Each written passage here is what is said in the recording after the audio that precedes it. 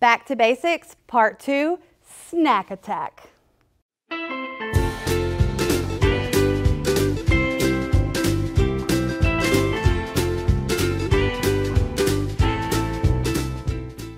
Hey y'all, I'm Amy Morgan. I am the Marketing Coordinator for Pediatric Dental Associates and Orthodontics. And welcome to Back to Basics, Part 2. In this video, we're going to be talking about food and drinks. So number one, we want to remind you that we want to try to choose healthy options for their lunches and their snacks. Now we know this can't always be possible and you don't necessarily have control if they eat school lunch of whether or not they're going to get the extra piece of chocolate cake. We completely understand that. Now if you go back and watch part 1 of this series, you would know that if they ate that chocolate cake and they were prepared with their travel size items in their backpack, they could immediately brush their teeth. But we won't go into that. You can go back and watch the video to get that information. But again, some of this stuff you will not have control over and we completely understand. But what we do want you to know is the things that you do have control over, we want to make sure that you are mindful and thinking of these things as you start to shop. So we want to make sure they're trying to stay away from extra carbohydrates. This is going to be your goldfish crackers, your chips, graham crackers, anything that's got that dry chip-like crunch to it. Those carbohydrates can sit on their teeth from the time that they ingest it at lunchtime at 11 a.m. until they see you again at 4 p.m. So you want to make sure that they are taking the proper kinds of snacks that would not necessarily cause this carbohydrate breakdown that would cause decay. So you want to maybe substitute that with other things that crunch like carrots or celery or apples. We know that kids love these kinds of snacks, and in moderation, that's completely fine. We are just making suggestions for replacements. The other snack that you should be a little leery of are fruit snacks. These are going to be the gummy fruit snacks, and yes, even the 100% fruit juice ones are bad for their teeth. Now, this is a good option for a quick snack for you busy moms. We completely understand that. But what we also want you to understand is to make sure that they are flossing once they have had these gummy snacks. They will go between the teeth and they are a huge cause of decay among children of young age. So you want to make sure that if they are eating these gummy fruit snacks, that you are following up with a really good oral hygiene routine at home. The second thing that we want to make sure that you are looking for whenever you are packing lunches or giving snacks is to make sure you're watching what they drink.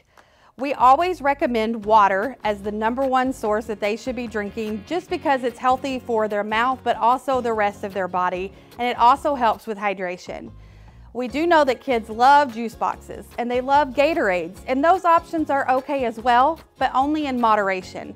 So you might make sure when they're taking a snack or a lunch that they take water with them so that you understand when you're not with them, they're not taking in things that you don't realize they're taking in.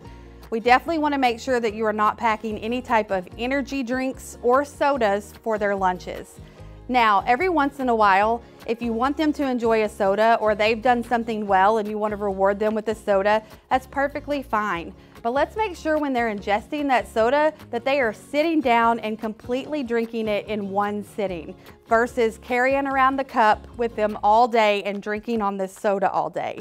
It actually is not necessarily the frequency that they have it, it's how quickly they ingest it. So if they can drink their milk at a dinner time versus having it in a sippy cup all day, then they're just introducing those sugars in the milk in that one sitting versus the sugar being introduced every hour on the hour as they're drinking out of their cup.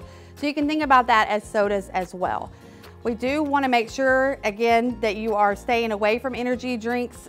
As a dental office, we just do not recommend those from a health perspective, but also the carbonation and everything that is in them and the amount of sugar that is in them is just not something that should be given to anyone that is a child.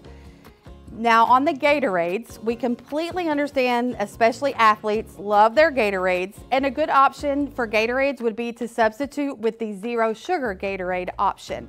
That is a really good option, does not have sugar in it, will still help replenish those electrolytes and give them the taste of the Gatorade that they're wanting, but without a lot of sugar. So we do recommend that option for Gatorade replacement. And the third thing that we want to make sure that we're covering is to not allow your child to graze through snacks. So we know that while they're at school, they usually do not have any type of just snacks readily available to them. Maybe the younger age children get a snack in the morning, and then they get lunch, and then maybe an afternoon snack or something like that, but they're not readily able to just go to the refrigerator and start getting whatever they want. So at school, it's a pretty controlled environment. Where we want to focus is when they're home after school and they do have that option to get into the pantry and get their snacks or get their drink out of the refrigerator. We just want to make sure they're not grazing the whole time. Now, some parents obviously probably you can have a snack at 4 o'clock because we're going to have dinner at 7, and that's completely fine. We just want to make sure that they're not constantly going into the refrigerator and the pantry and continually eating a bunch of stuff that could actually harm their teeth. I mean, obviously this is something that could come up with even just their overall health of their body, but specifically for their teeth, the more foods and the more things you're introducing that they are eating, it's more likely that they could get a cavity. So you just want to make sure that they are not grazing throughout the day. And so if you go back to the part where I talked about drinks, it's kind of that same scenario. You don't want to walk around with milk all day and just be drinking on the milk. It's the same thing. You don't want them to have a bag of chips and just be eating it all day long, okay? So to recap, we want to make sure that you are choosing healthy snack options and avoiding gummy fruit snacks as much as possible.